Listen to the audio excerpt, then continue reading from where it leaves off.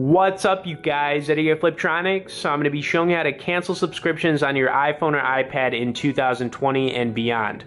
Okay, if you signed up for something and you're tired of paying for it, I totally get it. Now I'm going to be showing you two different methods to cancel subscriptions. This is obviously also going to be on iOS 13 and later. All right, so the first one you want to do is go down to the iTunes and App Store option. Now from in here, you're going to see your Apple ID. You want to tap it, and then you want to click View Apple ID. So it might ask you for a password, but I've already entered my password, and then you're going to have some different options within here.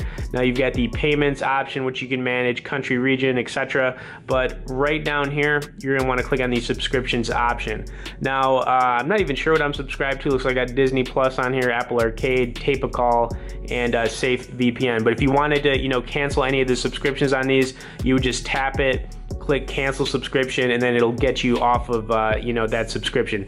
Now this is the first way to do it. I am going to show you one other way, and that is to click the iTunes, the Apple ID for iCloud up here. So you want to tap that, and then as soon as you tap on this option, you're going to see an option for subscriptions.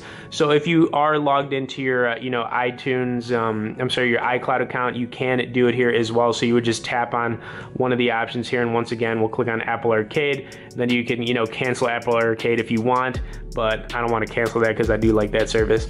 Anyways, that's two different ways that you can cancel subscriptions on your iPhone or iPad in 2020 running iOS 13 and later.